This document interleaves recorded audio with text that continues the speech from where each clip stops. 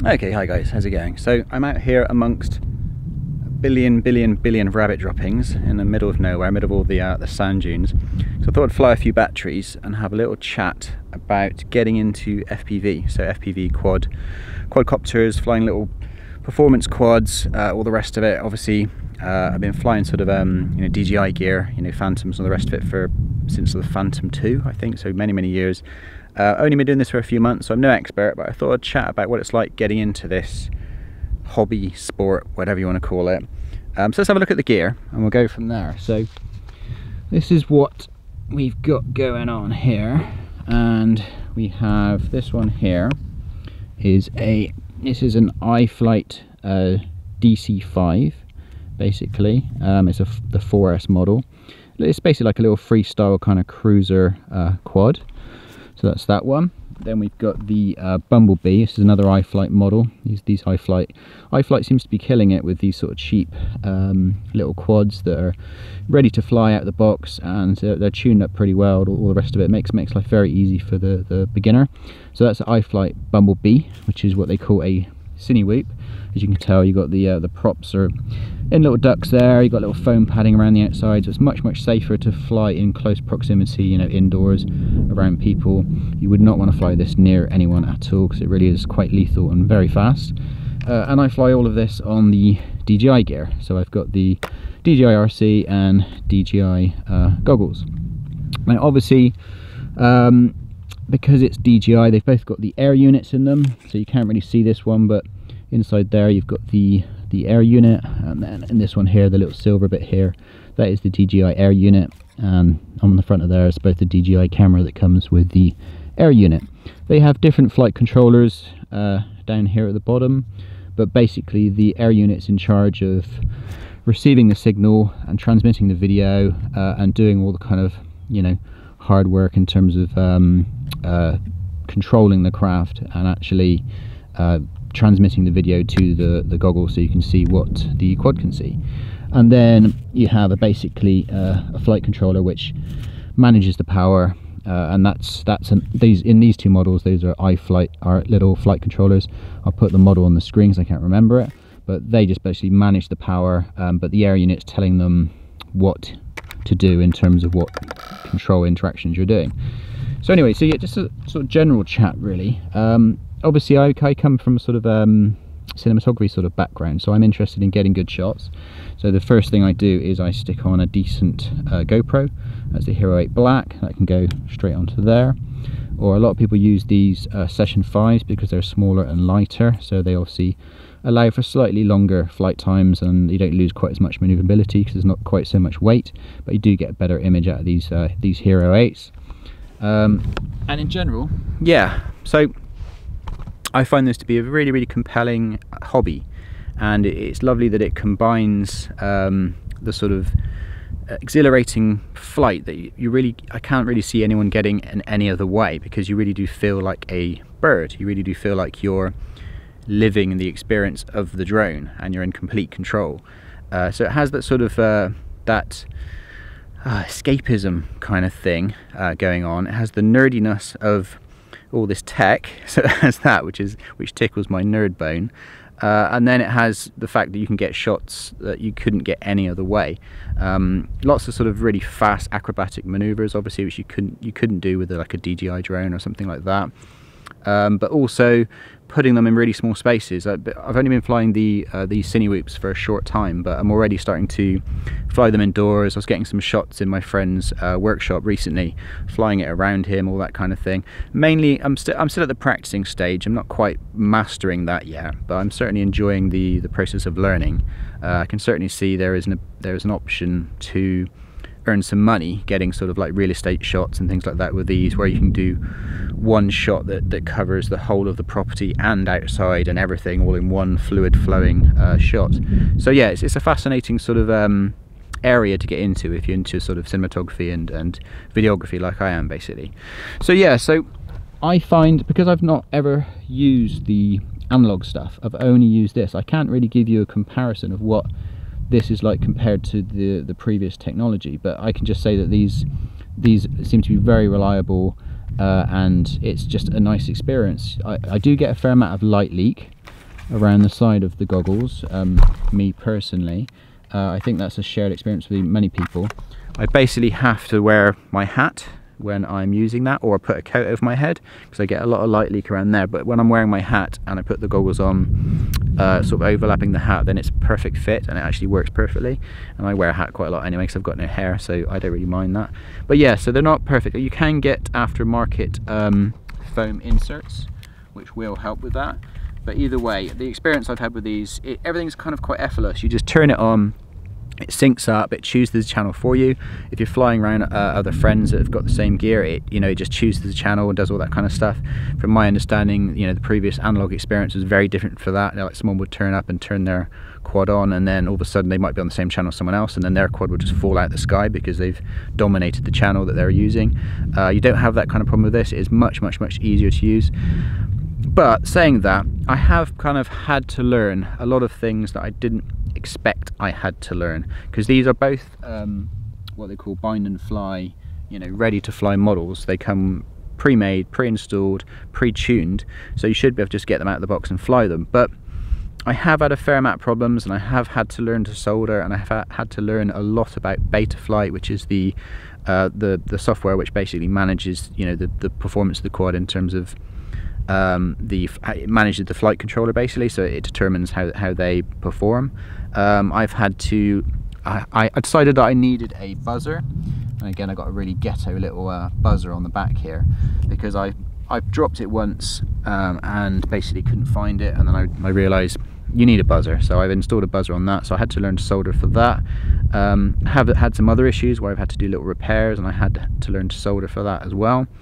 And yeah, there is just a very steep learning curve in terms of actually controlling the devices. Big steep learning curve, and in terms of maintaining them and sort of tuning them, it is a lot more to learn than what you expect when you first get into it. And I was kind of expecting to have to learn a lot of stuff, but it's even more than that. And I think that's a shared experience. I've been chatting to lots of people on the forums, the Facebook forums and all the rest of it, and that seems to be very consistent experience. Generally everybody has this horrible steep learning curve at the beginning.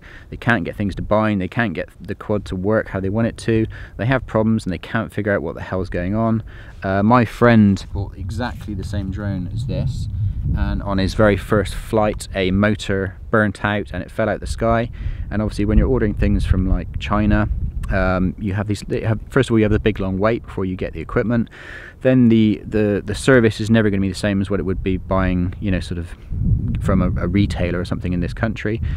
They sent him a motor for free, but now even though he's flown the drone once, and he's already got to learn how to solder to fix the new motor on there, because they wouldn't just give him a new one, they've just sent him a new motor in the post, so he has to take it all apart and solder it all together. So that just gives you an idea of the problems that you could face. I'm not, some people no doubt probably do get these things and they work great out of box and there's absolutely zero problems whatsoever. Other people not so much. But definitely the weak link is not in the DJI stuff, because that stuff really is very user friendly, very easy to use, very understandable. The weak link is in the assembly of the drones, the quality of how well it's built in terms of the components. And you even hear a lot of people saying that they get these things from China, brand new, ready to fly drones, and all the screws aren't even tight. They have to go around and tighten the screws, otherwise it's just going to shake itself to bits. And also you want to make sure you're getting like Loctite on the screws so that it's not getting looser and looser and looser. The last thing you want is like a motor becoming loose mid-flight, because that's just a recipe for disaster, obviously.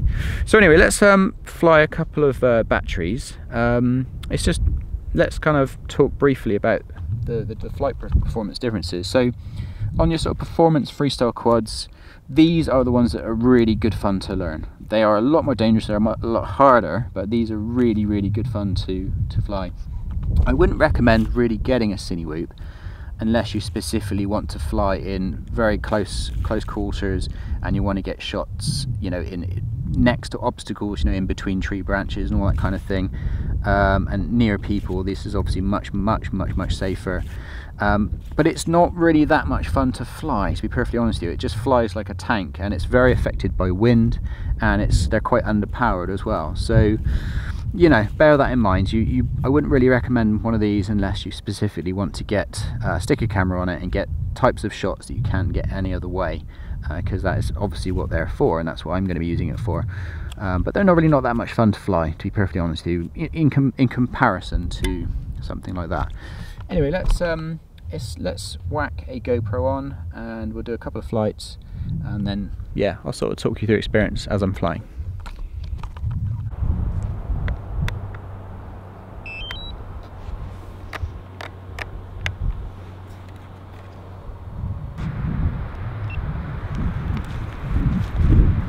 Okay, let's have a quick flight and we'll chat about performance differences. So this is the DC5. Let's just pop it up, and there we go. So this thing really does rip. Fly it fast and hard, do loops, get up high quickly, follow fast moving objects like cars and things like that. It can also be quite controlled.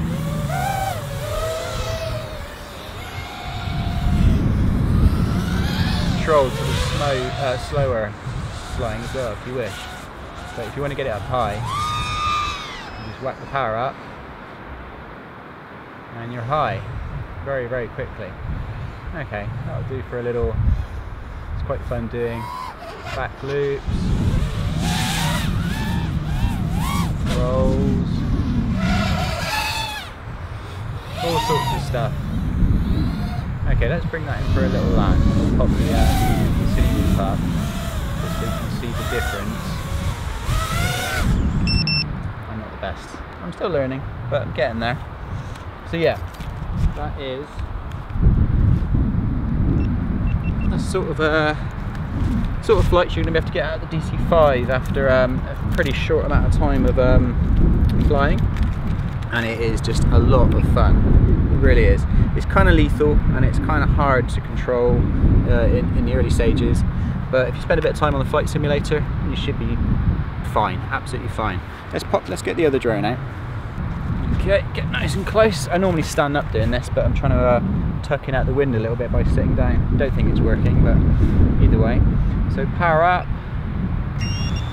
So this is in acro mode at the moment. A lot of people will fly these in angle mode or stab mode, stability mode, because it just doesn't really actually like doing the sort of freestyle trick like if I just show you. So you can get it to flip, but it's just really not what it's for. It doesn't really like it. So a lot of people fly these in angle mode, so I've now turned on stability mode. So now if I let go of the right stick, it just tries to stay level. It'll get blown away because it's quite breezy today, and this little drone really is very affected by the wind. But it is just nice and easy to fly in close proximity.